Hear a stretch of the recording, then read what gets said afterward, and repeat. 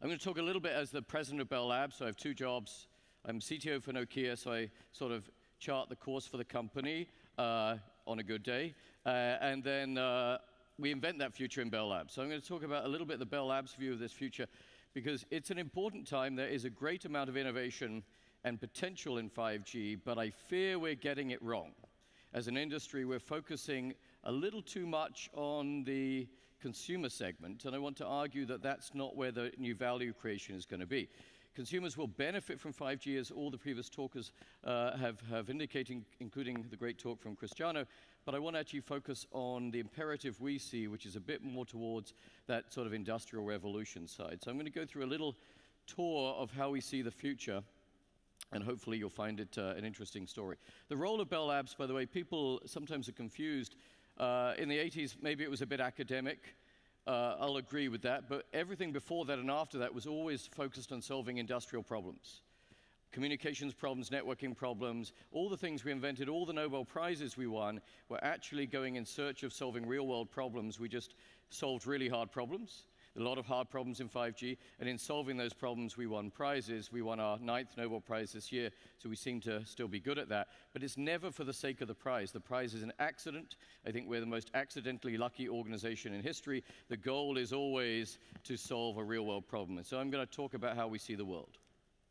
So this is actually something I began thinking about a little bit. I was at a World Economic Forum event, and this point was made by an economist. The problem we have currently in our industry is that value creation and value extraction are not synergistic or symbiotic. They have become separated in our industry, where the value extraction has largely gone into very advanced devices and web systems and cloud systems, and actually the value creation is in those things, but also in the networking layer. And that dichotomy has actually caused a lot of friction and turmoil in our industry. I'm going to argue that isn't going to change unless we change what we focus on. And we've got to focus on new value creation segments, which I'm going to argue are industrial. So here's actually sort of the proof point of this, is on the left here, as you look at it, is operator growth. There's obviously a bit of a jump for SoftBank, but pretty much everything else in revenue growth is stuck around 1% of revenue growth. Compare it to the platform companies, whether they're Chinese or American, very significantly higher growth, 4 or 5%, and continuously or exponentially growing. Value being extracted, value being created, but they are not coming together. How are we going to fix this? We're going to fix it by recognizing we're about to undergo a shift, and this is probably the most important slide. It sort of is our historical perspective. One of the advantages of being in Bell Labs is we have 90 years of looking at things intelligently, so we sort of accumulate a perspective. And I'm going to show you what the answer is at the end. The gap isn't I don't know. The gap is I'm going to propose something. So the way to look at this is the things in blue are the things that have preeminent value in each of the decades. Things in white got devalued. In the first era, which I call the supercomputing era, the things that had value were complex hardware, big mainframes, and the OSs that ran those mainframes, which were time-slicing jobs. There wasn't really a network you were aware of. There was no human-machine interface. It was a punch card reader or even an elementary terminal that you typed at. That was the value system in the 80s. Shift to the 90s. Moore's law takes that computing power, puts it in a PC, so the whole world changes. The human-machine interface matters because now it's regular humans, not just computer science students, interacting with that device. The OS matters, but in a completely different way. It's now an OS that manages user jobs for the individual user, and those applications, this is going to be important. What were the killer applications? Was it gaming? Was it video? It was Office applications. It was actually companies like WordPerfect and Lotus Notes and all those. Office applications drove that transition. You took work home. And I'm going to come back to that point. In parallel, think of those first two as the information era. In parallel was the mobile telephony transition. Remember, ICT is information and communications. This is the communications era. Telecom networks actually came to the fore here. This is the era of the feature phone. In the feature phone era, which is when Nokia did extremely well, hardware mattered because it was hard to compress into a small form factor and make it mobile. OSs didn't matter. And that was actually one of the reasons why Nokia struggled, is that it didn't invest in OSs. Right?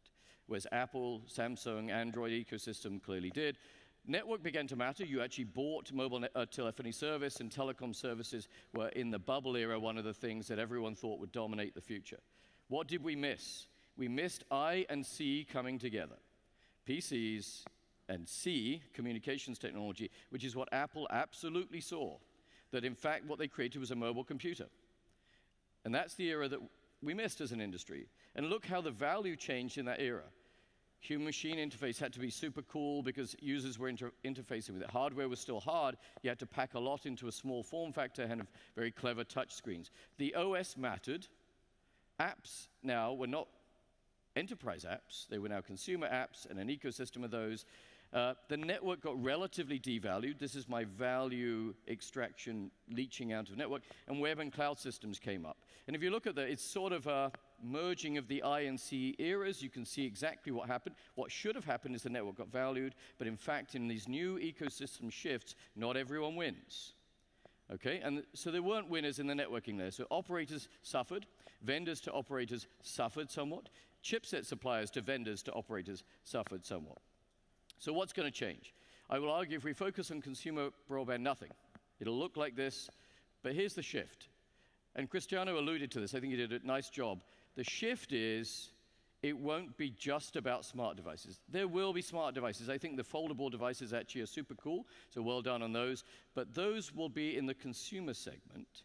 In the industrial segment, it's a different set of devices that are going to be much more intuitive, immersive, connected to you, worn by you, ingested by you. And those devices are going to have the property of having a human-machine interface that is simple. Hardware will be simple, but they'll be intuitive. There will be no meaningful OS in those devices. So the thing that was the anchor of the smartphone era, I would argue OSs and app ecosystems, disappears. That OS becomes an AI system in the cloud. To Cristiano's point, if that AI system in the cloud is the thing you're interacting with, you better have a damn good network. And that's the 5G networking role. That's the revolution, is it's a permanently always-on, ultra-reliable, ultra-available, low-latency, high-performance, everywhere network. And that doesn't sound like 4G. So look at that value system. New cool devices, simpler devices, no OS. Hardware's hard, but it's simple, meaning it's mostly a sensor and a radio, you can argue. No apps. I don't see apps, I see an AI assistant that is just providing services to me. That goes away. Network matters, edge cloud matters, AI matters. New value system. We can take it because we actually have an advantage here. So let's recognize that advantage. It's not on the device side. Device companies will do device things, they'll do well. It's not on OS side. Maybe the web players will still own some OSs, but the OSs don't matter. And in fact, the web scale company's only advantage, I would argue, is in the AI systems. We have edge cloud, because it's embedded in the network, we have network. We've got sort of two of the value systems here. And I'm going to argue that when you have edge cloud, you actually have the AI system, because that AI system has to be local, running in the edge cloud. You also have the security layer, because those devices have to be secured in the edge cloud. So when you own edge cloud and network, you own AI, you own security, and maybe own some of the applications as well. So that's the shift. It's not the same world.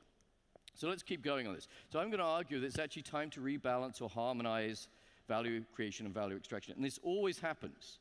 Systems that are out of whack always rebalance over time because there's a reaction to that imbalance, and that's what's going to happen. I'm going to sort of show you a little bit more on that topic. I'm going to show you also how I see humans interacting with this, because it's not just about machines in isolation, it's humans and machines interacting. But let's just sort of ground ourselves a little bit on how big a change this is. You can argue that humans would change how they interact with digital things. Today, it's mostly consumer-type applications, smartphone-based, interacting with centralized cloud architectures, because most humans actually can't perceive latencies lower than 100 milliseconds. That's when I talk and speak to you, you're perceiving in about 100 milliseconds. It's all about e-commerce and social and best effort. We shift to industrial internet or industrial human experiences. It's multitudes of things. Edge clouds, why? Because I need real-time interaction, and real-time now is updates that actually my brain can perceive faster than I can talk. Or a machine can get an update faster than a human can process. And that's milliseconds. In milliseconds, it's very simple. This is sort of the Bell Labs way of thinking. How far can light travel in 1 millisecond? Who wants to guess?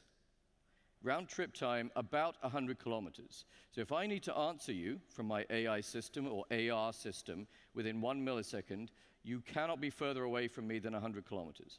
So suddenly global infrastructure, 10,000 kilometers away, web platforms, has to move within 100 kilometers. So the speed of light has actually told us the future. It's great to rely on physics, because you don't have to make any argument about product or whatever. You simply say the future is highly distributed cloud systems. We also know from all the previous talk, highly distributed radio systems, because that's the only way I get hypercapacity in the bearer. So think of it as cloud is the control plane, radio is the bearer. I shift both massively to the edge. And then, of course, it's about what I call augmented intelligence platforms, not applications, and high-performance networking. One other way I like to look at this, if we think about that industrial segment, is this. This helps some people think about what a revolution it could be and how we're going to go about addressing this revolution. It's actually about a collision of ICT and OT. ICT has done very well as an ecosystem. That's what we've built. But it hasn't collided with OT, OT being operations technology. That's the stuff that runs the physical world. Factories, logistics, warehousing, transportation infrastructure, cities is operations technology, and it actually uses relatively little ICT.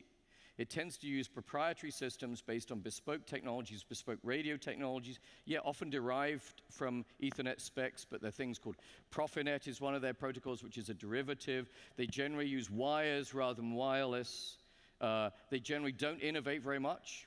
It's systems that have remained stable for 30 years. They're closed systems, et cetera. Now, the thing that they're much better at, which is makes it a challenge, is we think carrier grade is good, but carrier grade is only 99.8% good.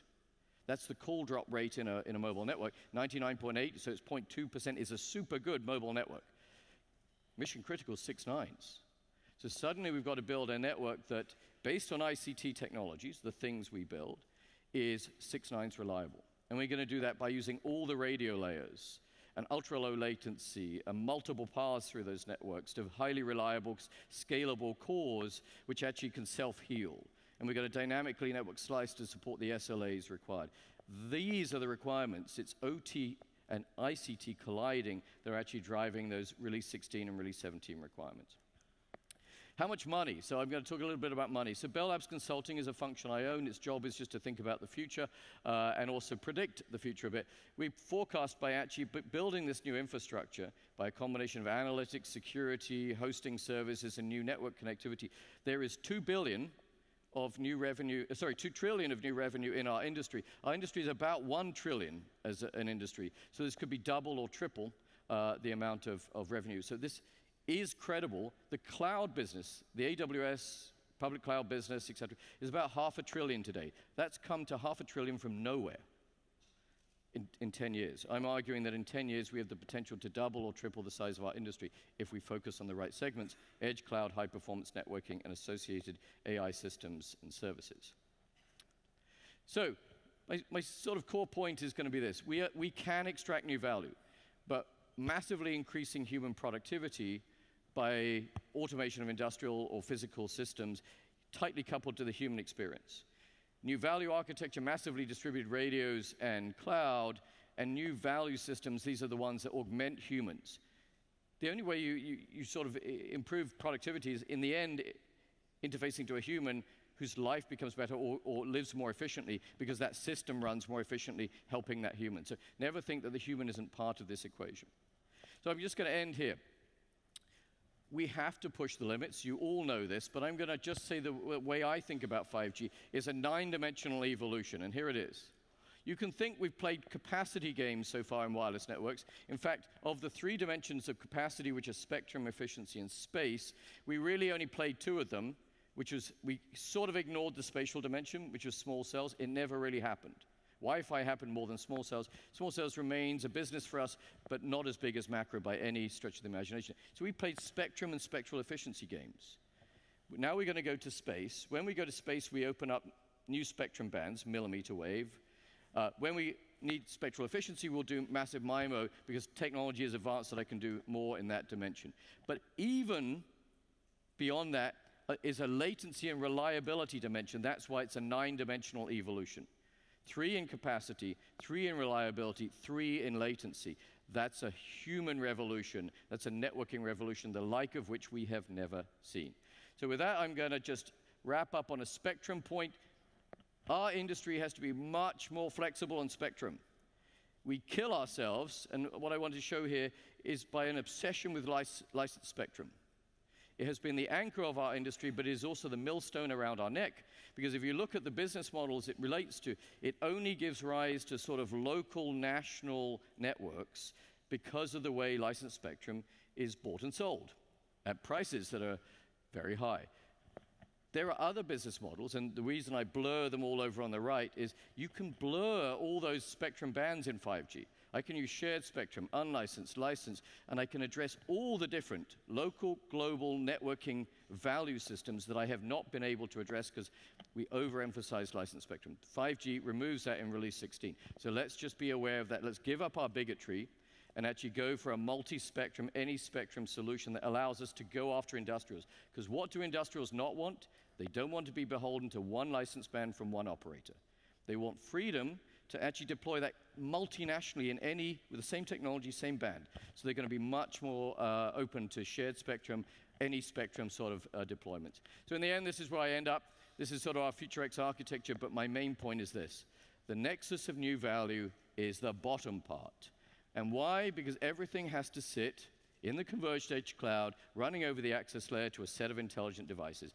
All those upper layers, cognition systems, the programmable networks, the application layer or digital value platforms, have to collapse into the edge cloud because of that latency requirement. So the whole stack moves to the edge. That's the value system our industry stands on the verge of enabling if we do this right. I'll wrap up there. Thanks very much for your time and letting me speak to you today.